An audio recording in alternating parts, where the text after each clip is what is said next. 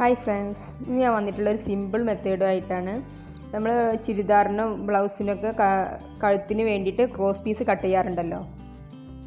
ചെറിയൊരു ചതുര പീസ് കൊണ്ട് തന്നെ നമുക്ക് വലിയ നീളത്തിൽ തന്നെ ക്രോസ് പീസ് റെഡിയാക്കി എടുക്കാം. അങ്ങനെ വൃത്തിയിൽ റെഡിയാക്കി എടുത്തത് നോക്കാം.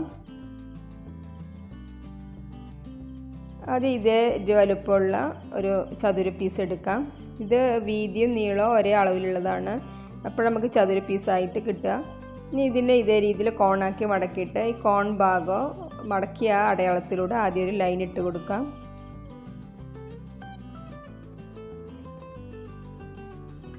ഇനി 1.5 ഇഞ്ചിൽ ഇങ്ങനെ മാർക്ക് ചെയ്ത് കൊടുക്കാം.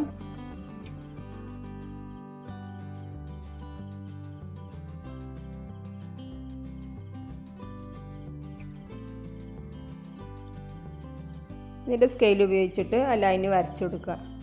ഇവിടെ ഈ സ്കെയിലിൻ്റെ വീതി വരുന്നത് 1.5 ഇഞ്ചിലാണ്. അപ്പോൾ ഞാൻ ആ അളവിൽ തന്നെ ഫുള്ളായിട്ട് ലൈൻ ഇട്ട് കൊടുക്കുകയാണ്.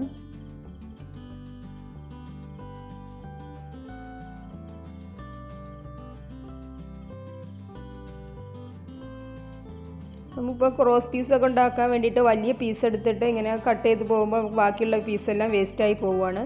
അപ്പോൾ ഇതേ രീതിയിൽ ചതുരത്തിൽ എടുത്തിട്ട് നമുക്കതിങ്ങനെ അറ്റാച്ച് ചെയ്ത് കൊടുത്താൽ നമുക്ക് പീസ് വേസ്റ്റ് ആവില്ല. എന്നാൽ വലിയ നീളത്തിലുള്ള ക്രോസ് പീസ് നമുക്ക് റെഡിയാക്കി എടുക്കാനും പറ്റും. ഇനി വരച്ച് കൊടുത്തതിലൂടെ നമുക്ക് കട്ട് ചെയ്തെടുക്കാം ഓരോ പീസായിട്ട്.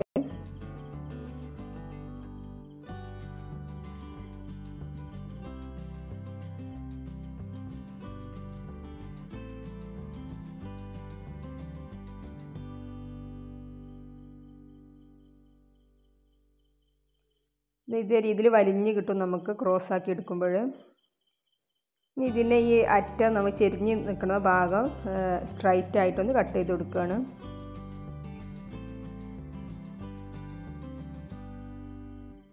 ഇതേ ലെവലിൽ വെച്ച് കൊടുത്തിട്ട് ഇതിങ്ങനെ ചെരിച്ചിട്ടൊന്ന് സ്റ്റിച്ച് ചെയ്ത് കൊടുക്കണം.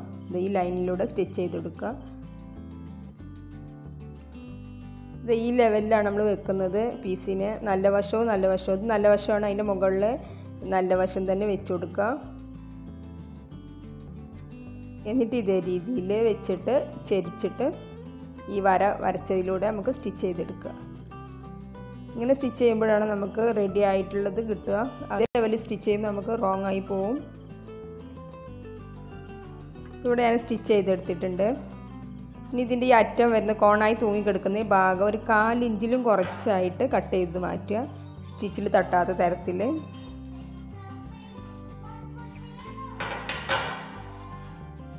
എന്നിട്ട് ഇതിനെ ഇങ്ങനെ വലിച്ച് വെച്ചിട്ട് സൈഡൊന്ന് അമർത്തി കൊടുക്കുക. മറു സൈഡ് 2 ഭാഗത്തോട്ടും ആക്കിയിട്ട് പരത്തി വെച്ച് കൊടുക്കുക. ഈ തുമ്പ് ഇതേ രീതിയിൽ ബാക്കിയുള്ള പീസൊക്കെ അറ്റാച്ച് ചെയ്തെടുക്കുമ്പോൾ നമുക്ക് ചെറിയൊരു പീസിൽ നിന്ന് തന്നെ വലിയൊരു ക്രോസ് പീസ് റെഡിയാക്കി എടുക്കാൻ പറ്റും.